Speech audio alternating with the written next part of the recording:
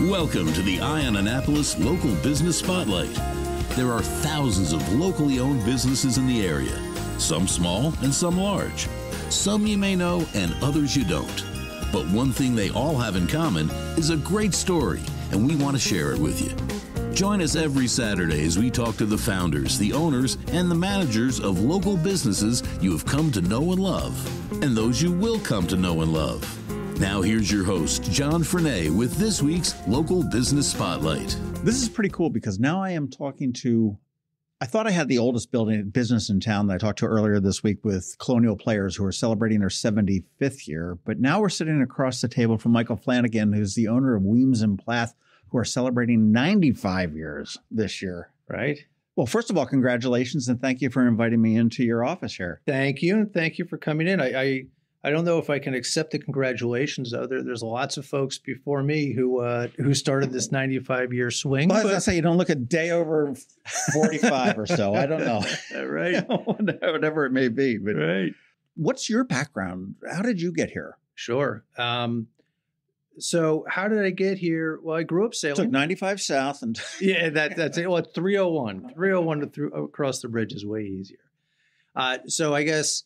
conceptually, why? So I grew up sailing, grew up in New Jersey.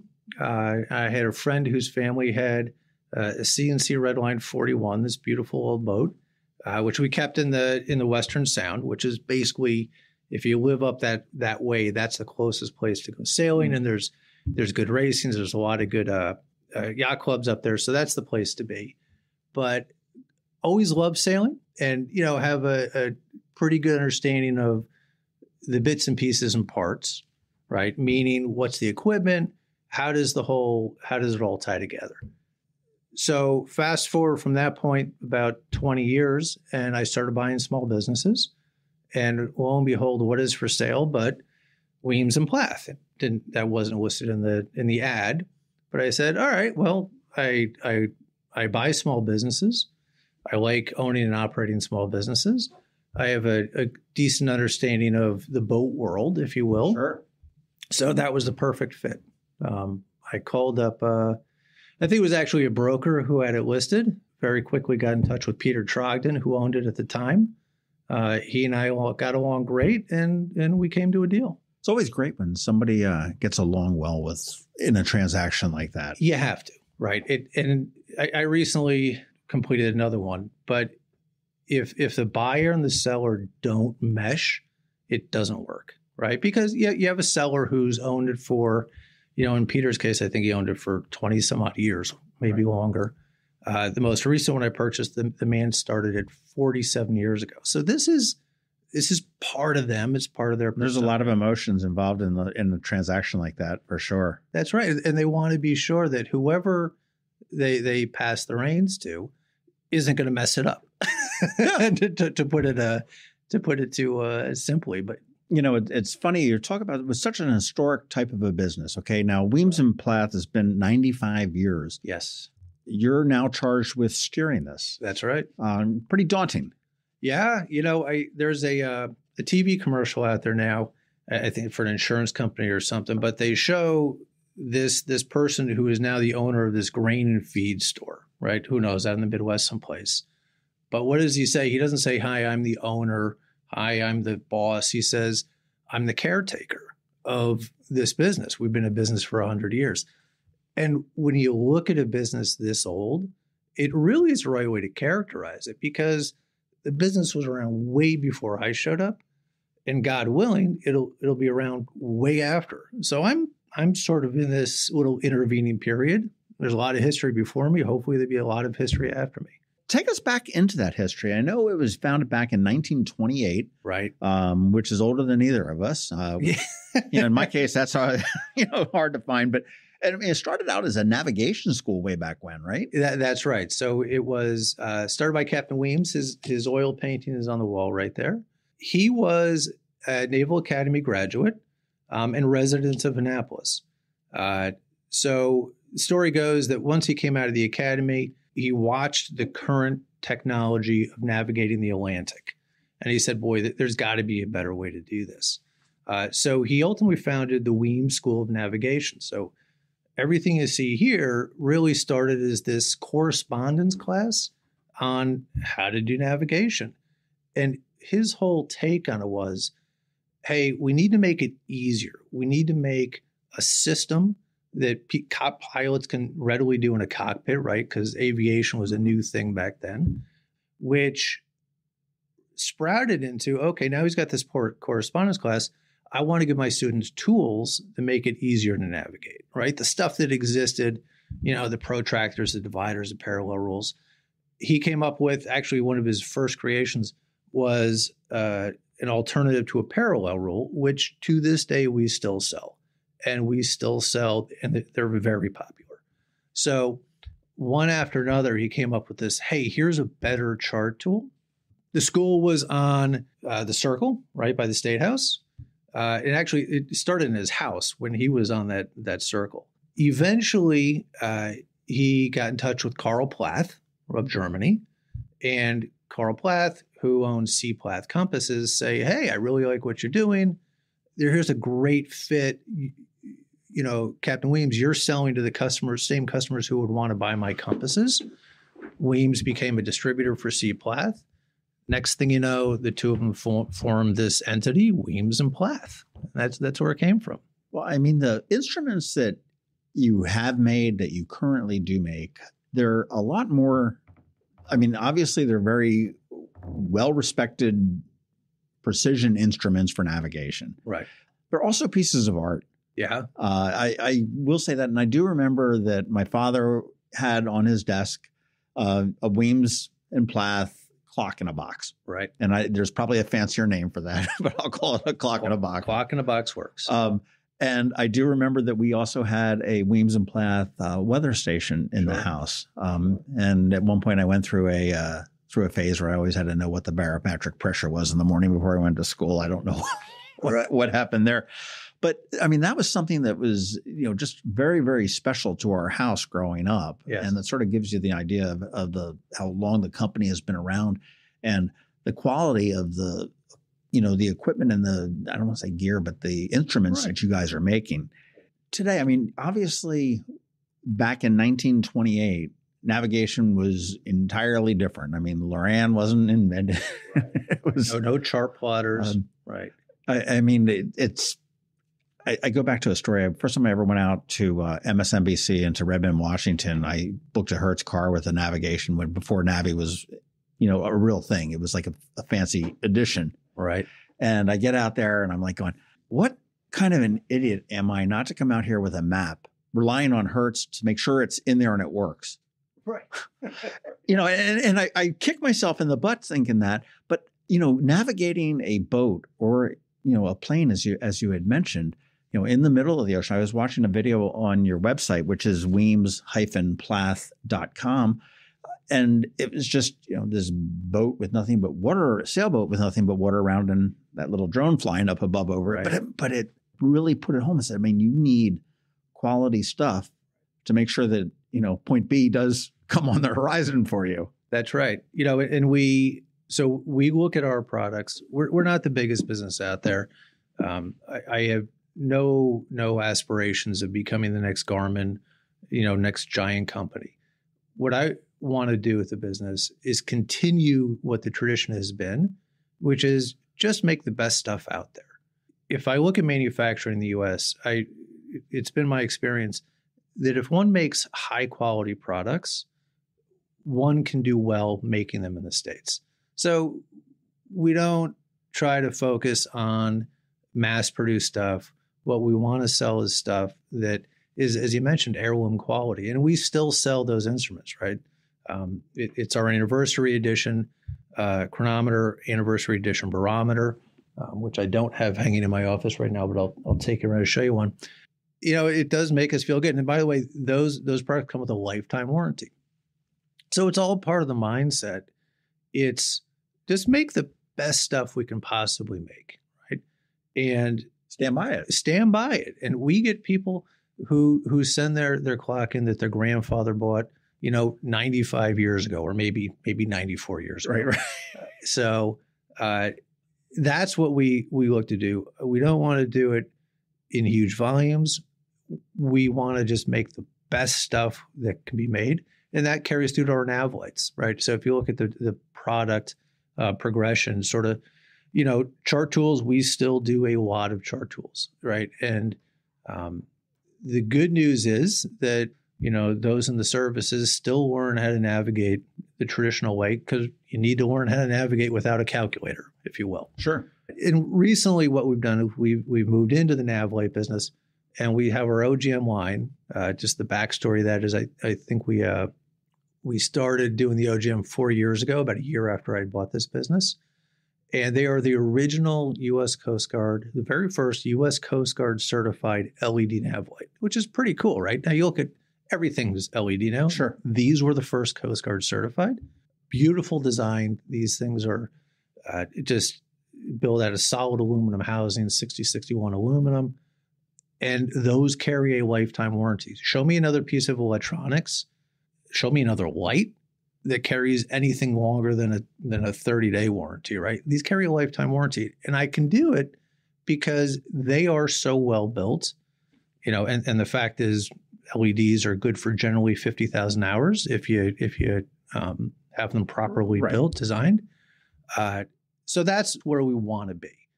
We have some cool new products coming out. We're actually just about to roll out something we've seen a lot of customers ask about is a way just to sort of maximize real estate on top of the mast, right? So my nav light's up there. You have some antennas up there. You have an anemometer up there. So very soon, we're about to roll out a device which is going to be both your nav light, in terms of a sailboat, it'd be a tricolor light. Sure.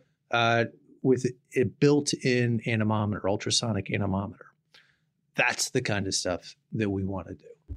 That's pretty neat. Yeah. How much of your stuff do you build here in Annapolis? 100% of the nav lights are built here. Wow. Yeah, they're built right in the back. So we're on 214 Eastern Ave. They're built right in the back of the shop. We have a great crew of folks back there. Alita and Kelly spend basically all day, every day, building out the lights. We do with clocks and barometers and those types of products. Those are all built here. I mean, obviously, I don't have a brass foundry, right? Sure. So we'll bring in the cases. We'll bring in the movements, depending on where they come. Many of them are German movements that come in, or Swiss movements. But those, the final product is assembled and done here. Those get built here. Wow. Is this the only location that you guys have? This is it. Yeah, it's funny. I've heard, the boat show is a very big time for us. And we have a lot of customers come through because we have a tent sale every year where we sell scratch and dent things. And you can get really good deals at our tent sale, which happens to be the same dates as the boat show. So people are in for the boat show, come park here. We have a shuttle that takes people to the boat show. But anyway, we oftentimes get the comment, wow, this is where are the, I figured you'd have a 1 million square foot factory making this stuff. How do you guys do this? It's efficient. Well, it's efficient, but you're also not mass producing anything. I mean, if I go out and buy a Sea Ray, I don't expect to see Weems and Plath gear on it. No, you won't. I expect to probably be, and I don't mean to be dissing Sea Ray or anything like that, but I expect to be replacing some of the tech or the gear that's on it within a relatively short period of time. And unfortunately, we do live and I hate it that we live in a world where everything is disposable. Yes, it seems. Me too. Okay, well, the phone's starting to break. Okay, well, throw it out. We'll get a new one. Right. And as opposed to, hey, can somebody fix it? That's right. Which is refreshing when I hear that you offer a lifetime warranty. And I mean, obviously, you look at your product and its quality, it's hand built. I'm assuming, I'll throw words in your mouth maybe, but I mean, you're probably not apologetic that it costs a premium. And that's exactly right. And it is not the cheapest out there. And I have no aspirations to be the cheapest out there, because what does that mean? That means it's going to be a mass-produced product from overseas. I want, and personally, I've had the same experience in my personal life. I hate the fact that I buy a telephone that ends up, being thrown away after 2 years, 3 years, whatever, because it breaks. We make this stuff here in the States. Comes with a lifetime guarantee, and we charge a fair price for it. And what I've discovered in not only this business, but in other businesses I've owned, when one offers a quality product at a reasonable price, people will buy it. You don't want to be the cheapest out there. That's for sure. Yeah. I mean, and to that end, you're not going to see us in a lot of OEM. I'm not going to say you're not going to see us in any, but right. So you won't see us on the Sea Ray. I love Sea Ray, but it's not going to be manufacturer's equipment when you buy the boat. I'll tell you though, there are, and I can't say the names, there are boats whose names you'd be familiar with where we go on as original equipment. And it's always at the higher end, right? Because they're not cheap. But if someone's buying a higher end boat, they want the higher. I mean, you want the confidence in the that the gear that you're going to get is going to take you wherever you're going to go and is going to see you through to the end of it. That's right. Who is your customer on this? I mean, again, I know I can come in, I can go online, and I saw that you've got a lot of the product that you have online, but I imagine that you are, as you said, you're selling to boat manufacturers. I mean, I imagine if Trumpy were still producing there, that you would see a lot of your gear on there. I imagine custom built yachts. Sure. I know there was one that just pulled in here. I can't remember the name of it. That's was built by Christensen. It's one of the few considered mega yachts. Yeah. It's built in America. So you'll see, and again, I just can't say the names, but there are certain higher end produced in small batch boats that you'll find us on as OEM product. We sell a lot to riggers, right? So who's among our biggest customer group? It's the riggers, because they have a customer that comes in and says, listen, I'm refitting my mast. I want to have new lights, new everything. And they'll ask the rigger, what do you suggest?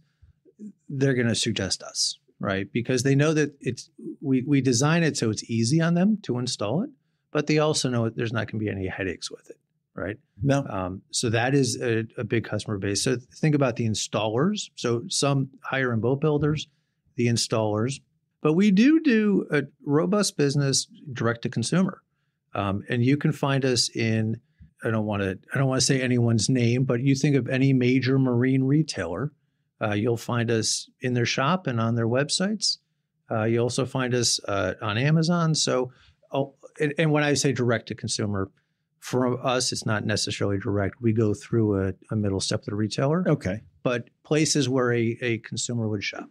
Tell me about Conant Collection. Sure. Did I mispronounce that? No, you said it perfectly well. It is Conant Collections is a brand, a business line that my predecessor in this role, Peter Trogdon, bought back in 2008.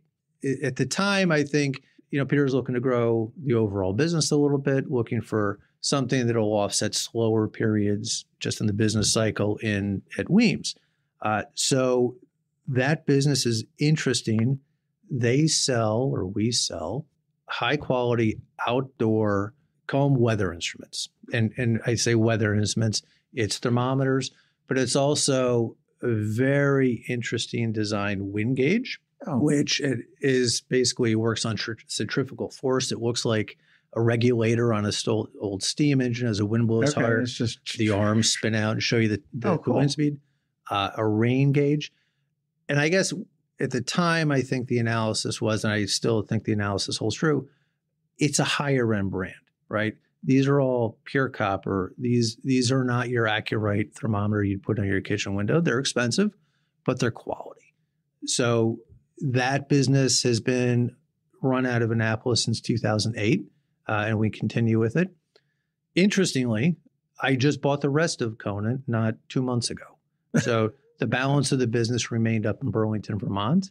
And I just completed, I guess I felt like I needed to close that circle that Peter had begun it. So I bought the rest of it. So what did the rest of it entail? So it's a really cool business. And broadly speaking, really high-end metalwork is a way to put it. The product that comes out of there is mostly interior lighting products, but they have some super creative people up there, great designers, a great machinist up there, great production people who can build anything you want out of metal, which, it's really a separate business from Weems, but you can see the similarities, right? There's the same attention to detail. It's the same high-end product without trying to do anything at the lower end. Just do stuff really, really well and give to those who want it. Stay in your lane. That's exactly right. That's it. Exactly. You seem to be all over the place. I mean, you've got your eye open for all these different opportunities and the way that they can work together with Weems and Plath and Conant Collections and everything else. Do you ever see growth beyond Annapolis? I mean, are we ever looking at, opening up a warehouse in Minot, North Dakota or something, something crazy like that? Yeah. I Weems and Plath has been in Annapolis since day one, out of Captain Weems' house initially, as we discussed. Weems and Plath will be in Annapolis until the end of time. And why is that? Because this is the sailing center of the world, right? This is it. We're never going to leave here. As we grow, if there's necessity to open up another location, I'm sure. And the beautiful thing about Annapolis is it has the infrastructure. It has everything one needs. If we needed more space, we could easily find it right here. True. For you personally, what's it feel like helming a almost 100-year-old company? Yeah. I mean, I know you talked about, as a caretaker, but I mean, it's a pretty daunting task. It is. It's don't screw it up, man. Well, and I tell you, and I've used that exact term. This is the fourth business that I've owned. I haven't screwed up one yet, knock on wood. But it's actually the phrase I use with sellers oftentimes. It's, hey, listen, my job in here is to continue this thing going. And I want to grow it, of course. And I'm not doing this just for the fun of it. I want it to grow. I want it to succeed. But first and foremost, it is, do no harm, right? Make sure it keeps going. So it's a responsibility for sure. How did the employees take? I mean, Peter had it for what, 20? Yeah, 20 years. I mean, sometimes it can be a little bit dicey, right? When you change ownerships, it's like, oh God, it's that new guy from Jersey here. Yeah, I've heard about those Jersey guys. Yeah, right. I mean, how was the transition when you came in? It went smoothly. What I've learned over the course of buying and operating small businesses, which I probably didn't appreciate as much, in my previous life before I started doing this, is, change can be very tough on people, right? And some people handle it better than others, but that is a big change for the employees. They go from, hey, this is the guy that owns it, and I know what he's like. I know what he likes and dislikes. I know that he takes off on Thursdays at 2, whatever. They're familiar with it. They're comfortable. And when a new owner shows up, it's very disruptive. With that said, it went very well with Weems, and I've never really had big issues. It takes time for the employees to get used to the new owner, right? Because I'm different, right? The fact is, no matter what I do, no matter how good, bad, or indifferent I am, I'm going to be different than the previous guy, and I can't help that. And my method when I go in to buy a business, and I repeat it over and over again, tell everyone, I didn't buy this to go change everything.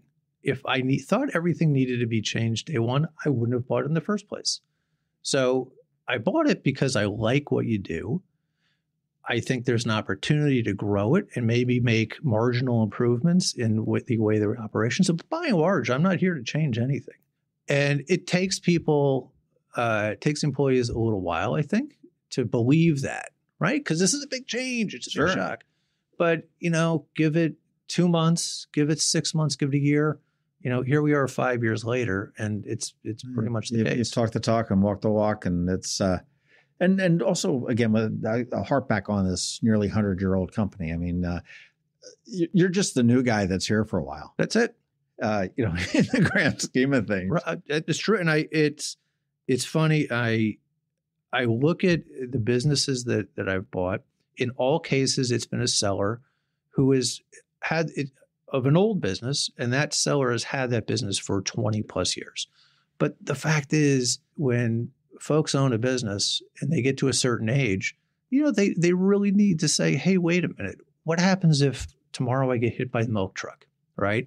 I don't want to leave this, and running a business is, it's a thing, right? As you know. It's tough. And not everybody knows how to do it. Not everybody wants to do it. So the owner of the business says, do I really want to leave this to my kids, to my family, who maybe don't either want to run it or don't know how to run it? So you get to a certain age and they say, I got to sell it. all of that to say, I am going to get to that age too. I think I have a number in mind, but I have many years. I look at the age of the people that I bought the businesses from in the past, right? And it's uncanny. They're all within 2 or 3 years of one another's age. Well, that makes sense. I mean, and typically, if you're buying businesses, it sounds to me like you're buying successful entities as opposed to a fire sale at somebody that's, okay, I'm going to get it and split it up and all of that. Right. So, that it's a whole different type of a thing. They've lived a good life. They've earned a good income. They're well established. It's time to breathe, because running the businesses, and gosh, for running several like you, it's tough. And people don't realize that. There was a business in town, again, I'll use your not naming names. She was a wonderful craftsperson, horrible business person.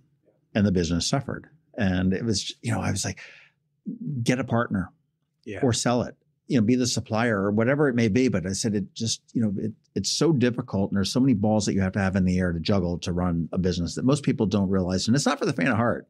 There are some perks. There are definitely a lot of perks for it too, but it's. And the solution to it is one needs to have great people. And we have great people here at Weems, right? All the employees, I think there's one person who is newer, but the rest of the employees have been here for 10, 15, 20 years, right? So when you've got great people, it becomes really easy. That speaks really well for the company. Yeah, I think so. And we look at this business, and the people who are here, they're here because they care, right? Because everybody here sales. How many people are actually liveaboards here? People are involved, right? This is their life. And they're working here because it's all about culture. At all these small businesses, it's always about culture, right? If somebody wanted to get rich, I don't know, they go whatever, work on Wall Street, work on TikTok, be an influencer. Right. Go start up a tech startup.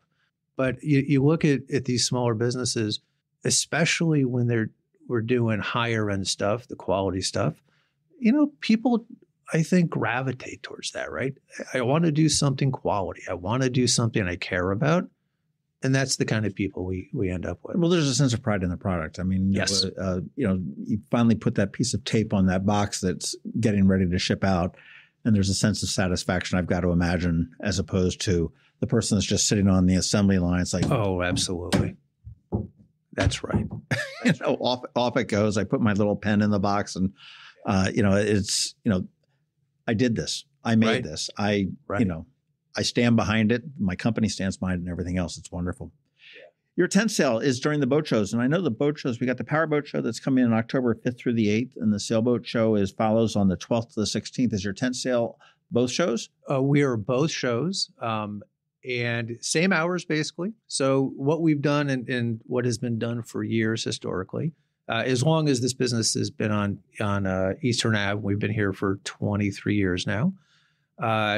We would actually say, hey, folks, if you want to come park over in Eastport, it's way easier to park here than it is back on the other side. So come park here in Eastport. We actually run a shuttle from our shop over to the boat show in round trips.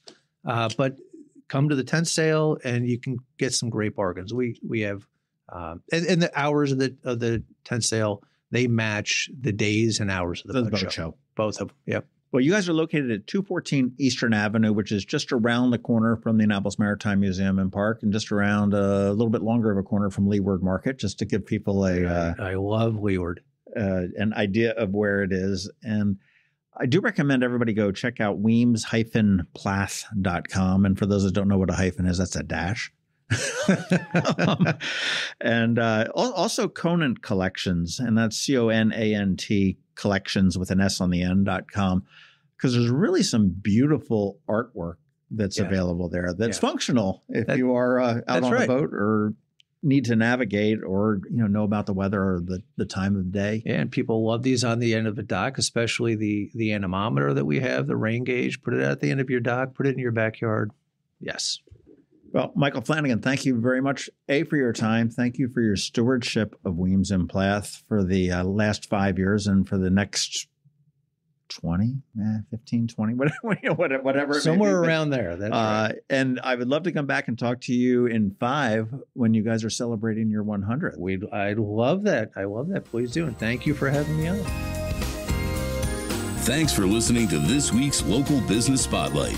Please make sure to visit eyeonannapolis.net for all your local news, events, and opinion. And in case you haven't already, please subscribe to the Eye on Annapolis Daily News Brief, where we bring you all the day's local news direct to your phone, tablet, or computer in about 10 minutes. It comes to you at 6 a.m. every Monday through Friday, and you can subscribe on Apple Podcasts, Google Podcasts, or wherever you get your podcasts.